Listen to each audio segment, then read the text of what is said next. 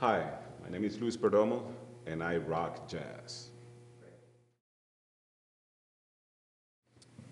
Okay, I'm originally from Caracas, Venezuela, but I'm actually based in New York. I'm a freelance jazz pianist. I began playing jazz at the age of, I think, 12, and I was very much influenced by my father's record collection. And ever since, I can remember, I've been listening to jazz and trying to play this music and listening to people like Oscar Peterson and Bud Powell and Bobby Timmons and Dizzy Gillespie and Cannonball, just to name a few. I've been very lucky to have played with a whole bunch of musicians who I very much admire, like John Patitucci, Miguel Zenon, the great Ray Barreto, who I pretty much grew up listening to. Also, Robbie Coltrane and Jerry Gonzalez and the Fort Apache Band, David Sanchez, just to name a few. Okay, my big break playing music and playing with some of these artists, it was very gradual actually. I don't consider that I had a big break. It was like more of a gradual thing. I'm not really that good at marketing myself, especially back in the days, when I first came to New York. So basically, I got lucky, basically, and I was at the right place and at the right time. And I actually work hard on people's music, and I try to be the best sideman ever, and also just to bring the music to the best possible way that it can be, just make the music the best, in any occasion. It didn't happen in a club or in any musical situation like that. It actually happened in a classroom when I was a student of the great Sir Roland Hanna.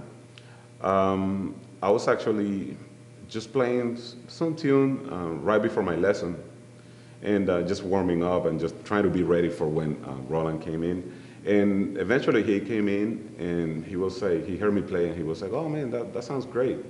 Yeah, I know you have no problem playing, these complicated forms or this stuff. Play me a ballad. So I was like, oh, okay, cool. I'm gonna play, I think it was I Fall in Love Too Easily. And he was like, okay, well, play it. Do you know the lyrics? And I was like, yes, I know the lyrics. I was kind of feeling like, I'm prepared for this. So right away he was like, okay, go ahead. And when I was about to play, he was okay, play the first A, the first part of the song, play it in the key of A major, and then I want you to transition to some key, I don't know, E flat for the solos. And then for the last part of the song, transition to a different key. And right away I was like, okay, And, the lesson that I got from that is that, what he was trying to teach me is that he didn't really care for the stuff that I could play real well. He just wanted me to, he was looking for weak points in my playing and then focusing on that. But the result of it is that he never really heard me play my best. Every time that he heard me play, I was, like, it was something that I needed to work on. And every time after my lessons, I came out like feeling like, oh my God, like I suck. But like I realized years later that a lot of the improvement that I did was, thanks to, that way of teaching of Roland Hanna, Sir Roland Hanna. The state of jazz right now and some of the influences that seem to be taking it away from its roots, I think time will tell, how important those influences are gonna be in, just making this music richer. Um, Especially talking about like stuff like playing in odd meters, which I don't really consider it to be odd. It's just something that people haven't really done, and they're not really used to hearing or playing, you know. I guess it was the same back in the day, you know, when Dizzy Gillespie and Charlie Parker began playing, you know, the music that was called bebop. It was very, they were playing a lot of notes and very fast. It wasn't danceable anymore. And, you know, I read and actually spoken to people that they said that a lot of people were mad at them because they were saying that the music was becoming like a circus.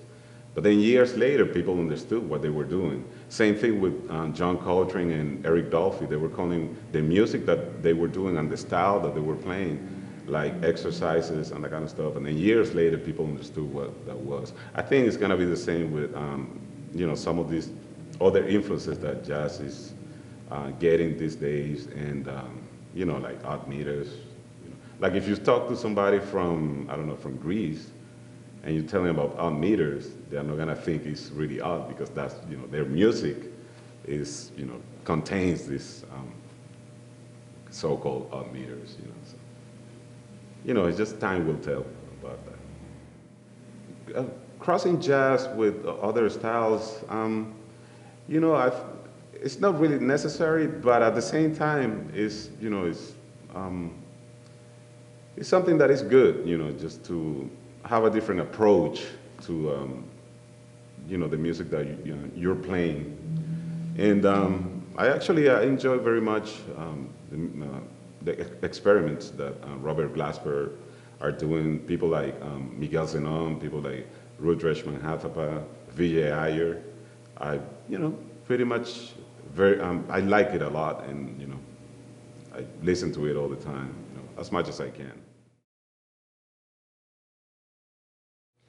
Okay, I have a new album entitled Universal Mind. It came out in digital form on February 14th of 2012, and it's coming out in physical form on April 24th.